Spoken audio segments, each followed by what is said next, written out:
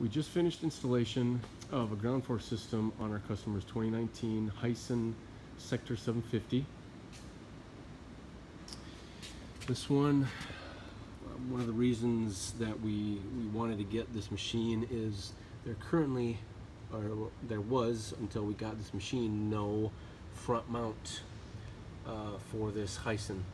So we were able to design and build this front mount, so we can now install ground force systems on this HiSun model.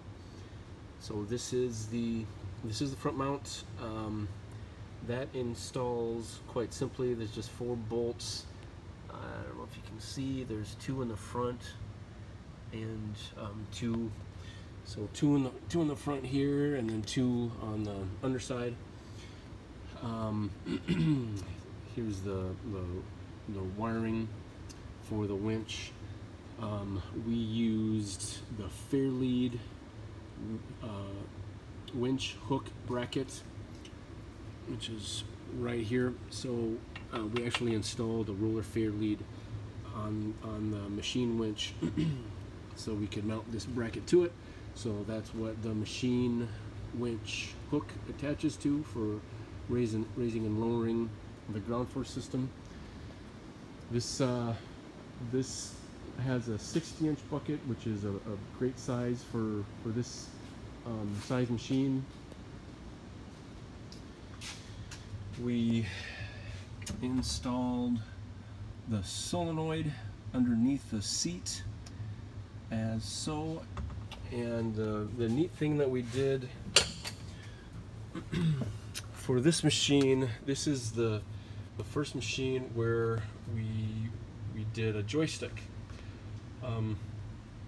For UTVs, it's a little bit of a challenge since there's 2 switches. You have the switch that comes with the machine itself for the machine winch, and then we add a switch for the ground force winch as well.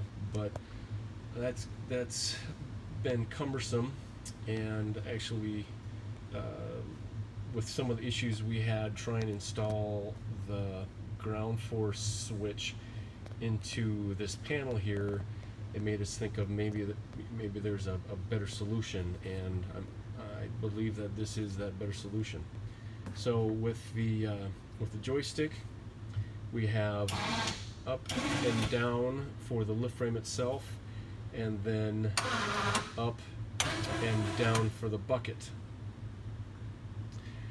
So all the functions are in that one joystick, which I think is a very good solution. All right.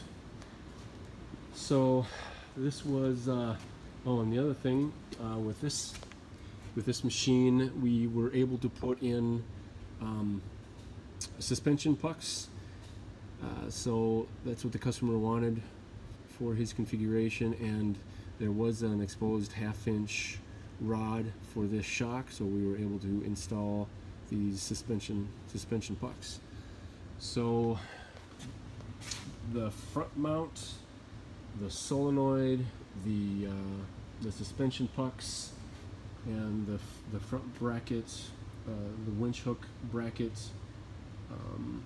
on the roller Fairlead, those were the main components for the installation, other than the lift frame and the bucket itself. So this installation went quite well, and if you have this machine, I recommend the ground force system.